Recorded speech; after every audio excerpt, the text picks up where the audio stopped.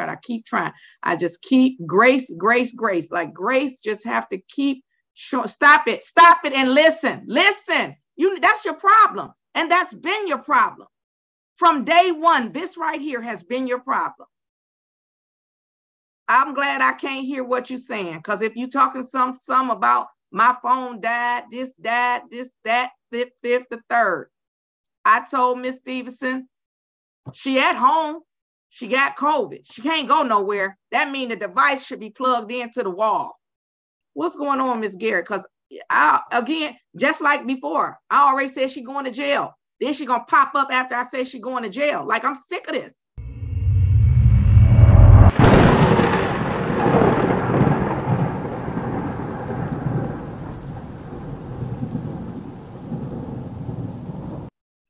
All right, I'm gonna do Miss Garrett. Miss Garrett left.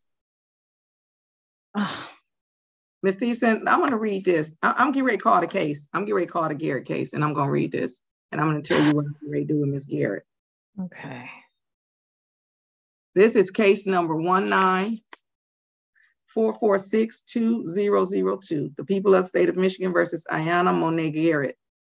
The defendant is charged with 1 count of assault or assault battery. Today is the date set for her review. Ms. Stevenson, your appearance, please. Janice Stevenson appearing on behalf of Ayana Garrett. All right, Ms. Garrett is not present currently. She was in the waiting room. Ms. Garrett does this every time she come to court. She has an excuse. She has internet issues. She comes, she goes, she can't wait, she impatient, all of this. And then that would be almost, I would almost give grace and mercy for that, except when I read this report, I'm tired of Miss Garrett. So you said that she came down to court allegedly with COVID because she didn't want to go to jail. Well, that's not what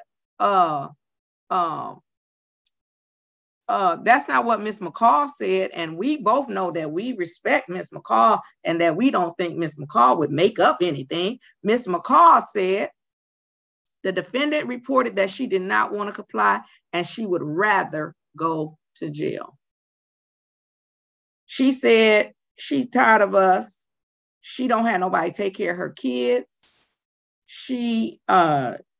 So she can't do the community service.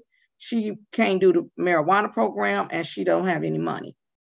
So I'm going to help her with her requests. Before you finish that, Judge, okay. I think that the court brought to my attention a subsequent conversation that Ms. McCall had with Ms. Garrett after that one. Where that's at? Let me see if I can find it. Because this right here, it says, "Good morning, Your Honor. Last virtual hearing was April 4th. On July 6th, she was instructed to come to court. The probation was reinstated. The defendant reported that she did not want to do this. She wanted to go to jail.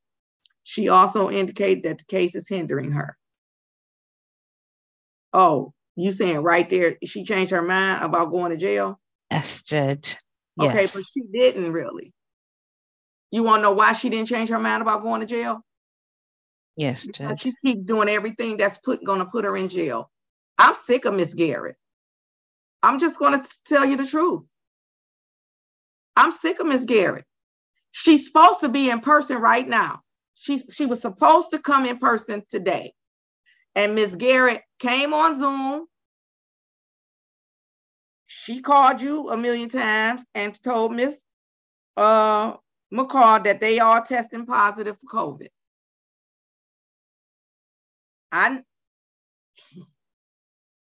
Miss Garrett going to jail. I mean, I don't even know what else to say to you, but I'm capious in Miss Garrett today, and Miss Garrett going to jail. So we'll come back to Miss Garrett at the end of the docket, but it's unacceptable. So if she has COVID and whatever, then she should be sitting up at home with no reason for not being on this Zoom. None. She has nowhere to go and no place to be because she has allegedly has COVID. All right. I'm moving on. And now I'm ready for. I mean, can I just say in her defense, Judge, I know that she was zoomed in. You could try Miss Simpson, but nope, I moved on. I'm okay, capable Judge. of Miss Garrett. I'm sick of Miss Garrett. There's no reason. She's at home. Therefore, her device can be plugged into the socket. That's true, Judge. Yeah, I know. Miss Garrett is capious and she's going to jail. Okay. Miss Garrett, I already heard your case, and I'm not going to keep doing this with you. I'm not going to keep doing this with you. I'm not. I've tried. I keep trying. I just keep grace. Like Grace just have to keep showing. Stop it and listen. That's your problem. And that's been your problem. From day one, this right here has been your problem. This exchange has been your problem. And the problem is, I don't have to do it. That's the problem for you. I don't have to do this. And the fact that grace has to continue to show up for you, the fact that mercy has to continue to show up for you, it's exhausting. It is completely exhausting. The fact that you're supposed to be in person today and you're saying everybody got COVID, but yet you can't stay in the breakout room, in the waiting room.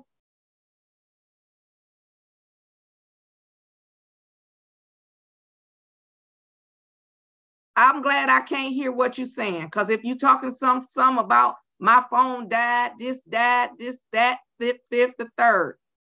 I told Miss Stevenson, she at home, she got COVID. She can't go nowhere. That means the device should be plugged into the wall. It's exhausting. I'm completely exhausted. I'm exhausted.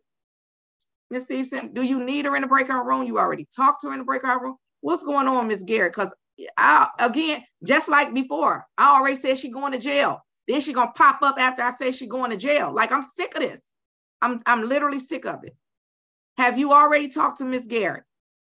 I spoke with her yesterday, Your Honor, but I would like to speak with her briefly about what's been happening this morning. Okay, because it's ridiculous. It's exhausting. I'm exhausted. Like, I need to get some rest. It's exhausting.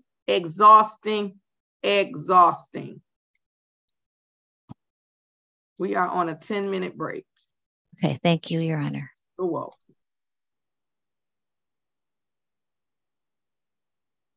Then give us a minute, Ms. Frowner. I'm going to see what time they could talk to you, okay? Okay. All right. All right, I'm ready on Garrett. Hearing on behalf of Ms. Yanya Garrett. Ms. Garrett, ma'am, please unmute and tell the judge your full name. Unmute. Ayana Garrett. What's your middle name? Monet. Ms. Stevenson. So I am going to say, Your Honor, that that Ms. Garrett has been working with Dr. Alexander of CARE. She's been doing anger management with him. I think she met with him most recently last week.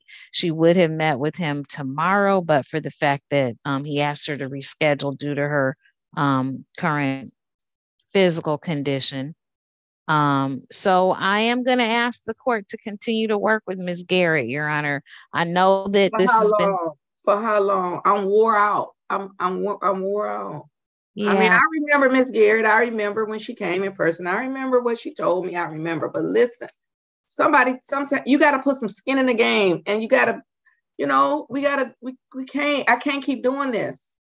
I'm not going to be. Let me tell you, it's giving Norman vibes. Okay, that's all I'm telling you. It's giving Norman vibes, and I'm not going to be able to do it. I'm trying to work with Miss Garrett. I'm trying to work with you, but I'm not going to be able to do this. There are some things that no matter what you're going through can be obtained. Sitting up straight, coming to court, having your device, that It doesn't matter what a person is going through, unless they are just, paralyzed and got to lay down. Unless they're on bed rest and got to lay down. It's some stuff that can, I don't know why you doing that. That's what I'm talking about right there. I didn't ask you to show me your feet, legs, belly, or nothing. A part of your problem is you won't listen. You won't listen. I didn't ask you to prove anything to me. I'm making a statement about the fact of how you have been behaving all day. Whether or not your feet are on the floor, you are leaned forward with your arm to your face. It is inappropriate. It is inappropriate. When you come into the courtroom, you are standing straight up at the podium. Therefore, when you are on Zoom, you should be straight up and ready to attend court. But yet every single time, Ms. Garrett, I have to have this conversation with you, and you do not show any contriteness. You do not show, Judge, I'm trying to do it. Judge, it's hard. You always got a smart comeback and all of that, and I'm sick of it. I'm sick of it. I am sick of it. I'm sick of it. So this whole woe is me, and please y'all help me, but you're not cooperating with the help. I'm sick of it. This whole, my grandmother came, or my mother came, I forgot who came. My grandmother came to help me watch the kids. You're sure not showing no appreciation. I'm gonna get it together because they came all the way here to help me. I'm here by myself. Seems like to me, if that's the case, then every time we come on here, it should be smooth sailing. The judge has given me so much grace and mercy. I'm so thankful. I was going to revoke your probation before, but yet here I am again, giving this same speech to you again. Well, let me tell you something. I'm not going to care about your family more than you do. I'm not going to care about your freedom more than you do. So we might go back to that original statement that you told Ms. McCall that you didn't want to do this and you just want to go to jail. Because guess what? I don't want to do it either. And I just want to send you to jail. So you're either going to come on here with a different attitude or that's what it's going to be. And you're not going to care and I'm not going to care. And it's just going to be two people not caring.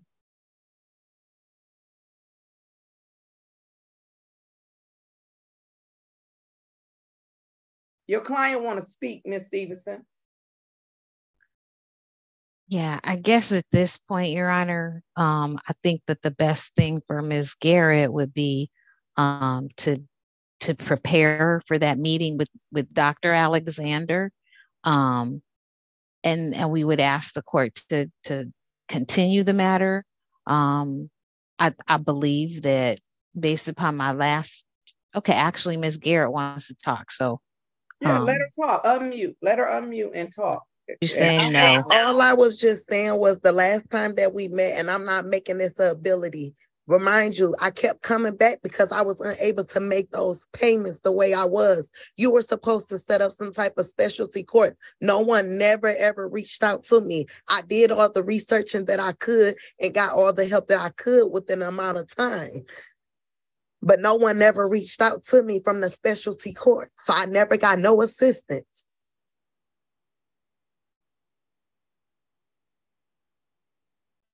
I want to know what that had to do with Ms. Garrett in the court. I'm not hemmed up. I'm on the back of a wall. I'm sitting on the floor. It's not that I'm hemmed up. My body is aching. My back and my body, I have COVID. My body is aching. I'm sitting behind the couch because I can't take the sunlight. Ma'am, I am going through something right now. Me too.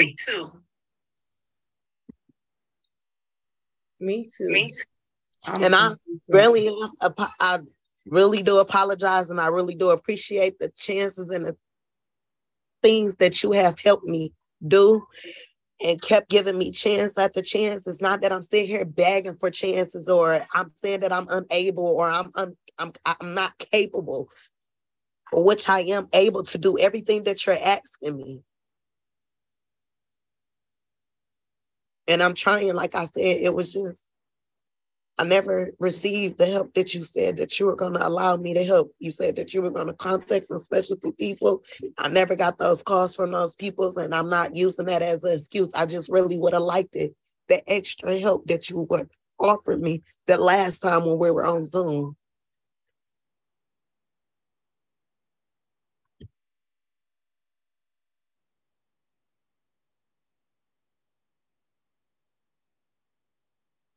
Miss Stevenson, I mean, I don't know where to go from there. So in that she does have this relationship set up at this point with Dr. Alexander. Is she talking about Mr. Patel?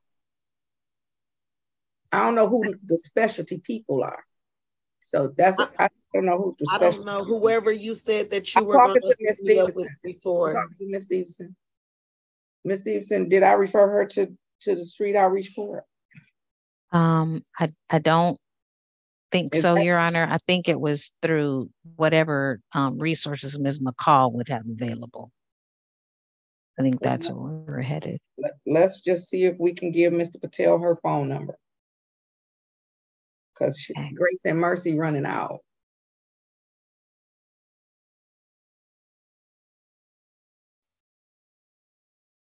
Let's give Mr. Patel. Let's give her Mr. Patel's phone number and give Mr. Patel her phone number.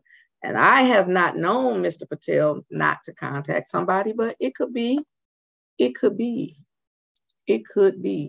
case, because no situation is perfect, and Mr. Patel could be getting overwhelmed, just like Mr. Rice is overwhelmed probably with all the people that I keep sending now. But let's just make it happen. So I just put her on in February. We got plenty of time. It's just, are we going to be able to take up the plenty of time? All right. Oh, Ms. Stevenson, I'm getting ready to send you this. I forgot to send this to you. Remember, it doesn't have anything to do with Miss, I'll tell you after we finish. Okay. All right. So when is Miss Garrett gonna come back to me? After I want to give it plenty of time for Mr. Patel to contact her, for her to contact Mr. Patel, and for her to continue to, I think Miss McCall must have referred her to this other person that you're telling me about. Yes. All right. Yeah. So let's get it done. Are we? Oh, we are live. Okay. Yeah. 90 days. Yes, please. Yes, right. Your Honor. 90 days. Well, you have her phone number and stuff because she was texting you saying about the. Yes, I do. Situation. So this is July, August, September, October. October, let's come back. October want to do the 20th, October 20th or the 13th? 20th, please, Your Honor. October 20th. And the only specialty people that I think Miss Garrett could be talking about is Mr. Patel. That's the only thing coming to my mind. Otherwise, she would be talking about drug court, sobriety court. And I don't think I was referring Ms. Garrett to sobriety court unless you have some different information. No, I don't. And I know that there was even some, I'm just wondering about the street outreach court, because there was some conversation about some type of special assistance, which Ms. Garrett indicated she wanted to work and take care of her family, that she didn't want to have any kind of public assistance or anything like that. I already had found the job. I'm sorry to cut you off. Miss McCall got me hooked up with some temporary agency. I worked there for 1 week at the zoo, but due to my background, they said that I had to wait until my stuff came back because I had something pending. And when it came back, it was my probation. She said that I needed to get it written off because they really didn't allow people who were still on probation. You had to be either off of paperwork or a felon that already had got just like a closed felon or something, not an open case. You can't be on probation. So that's probably why we never did send her to the specialty people, because she already had got a job and something else. Let's just connect her with Mr. Patel and let them work that out. Yep, and I even got proof that I was working as well. I got a pay stub. All right. October 20th at 10 o'clock. Thank you very much, Your Honor. You're very welcome. Have a great day. Stay safe. Have a good weekend. You wears me out, Ms. Stevenson. Your Honor, I've talked to probation and for Ms. Frowner. Oh, Ms. Frowner left. Ms. Frowner gone.